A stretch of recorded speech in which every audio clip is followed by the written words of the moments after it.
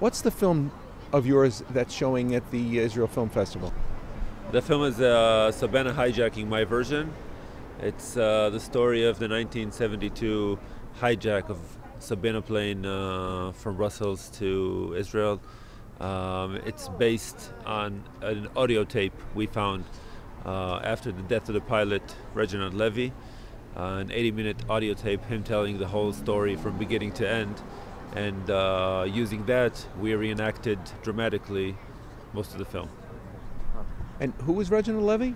Reginald Levy, Captain Reginald Levy, was the pilot of the Sabena airliner. He was a World War II pilot from England who flew Sabena, and he was on the plane celebrating his 50th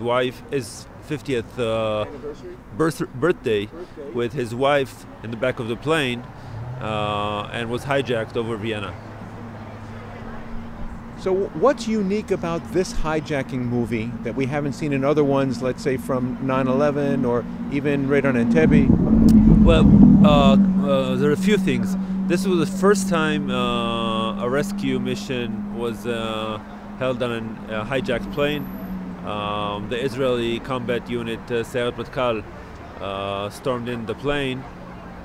What's unique is heading this group was Ehud Barak, former Prime Minister of Israel, and one of the officers in this group is Benjamin Netanyahu, the current Prime Minister. So in this film you have three Prime Ministers alongside with Shimon Peres, who was Minister of Transportation in 1972. And has this been dramatized in the past on television or anywhere? No, this was never, I don't think there was even a documentary made about the Sabena hijacking. This is the first time it's been told on video, on television and theater. And who do you have with you here? Well, luckily in LA is Yaron. He's the grandson of Reginald Levy, and he came to see the movie for the first time. You're the grandson, you know the story? Of course I know the story. I grew up on this story. So it must be very emotional for you to see it depicted. It is. I saw a sneak peek of like a preview of the movie. Very, very emotional. I know my mother has been involved in the production of this movie with information and helping out in many aspects. Taking part, also interviewed. So I've been part of this, but living in LA now, far away from it. So very excited that this movie's at the Israeli Film Festival and that I'll get to see it. It's in Hebrew, isn't it? It's multilingual. It's in Hebrew, English, Arabic, a little French. But it's subtitled in? Subtitled in English. And has it shown outside of this festival? Has it shown in Israel, in America before? We had two screenings, well actually three. One in Philadelphia, and another in Minneapolis, and at Harvard Negotiation School just a week ago. We screened the movie and had a discussion about the negotiation process with hijackers. Very interesting. You say this is the story of your family. I mean, I assume that somebody lived, the passengers survived, which is why you're telling this tale, or is that not true?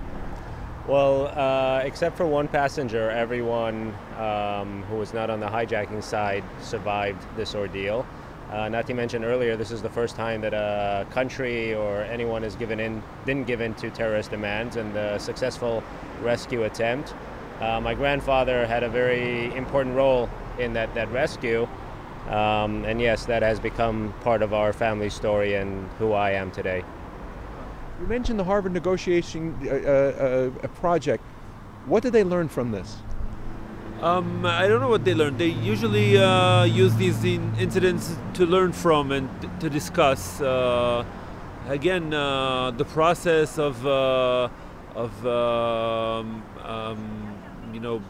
keeping the conversation going on with the hijackers until they get tired. You know, usually the side of the hijackers don't get the time to rest. They lose their ability to think properly during the process, and that's when the Israelis use that to trick them and bluff the negotiations in order to rescue with military force the passengers.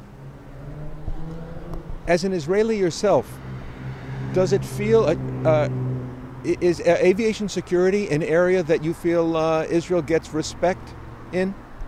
Well, actually, after the Entebbe incident, 4 years later, hijacking of Israeli airplanes stopped.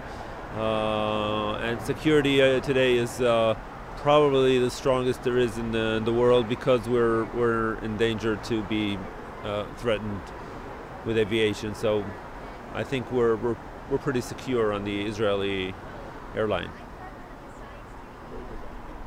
What's your full name, please? Yaron Lipschitz. Lipschitz. And is it okay to use this also in the news story? Yes, okay. Absolutely. Thank you, guys. Fantastic. I'm going to miss You're gonna miss the best part.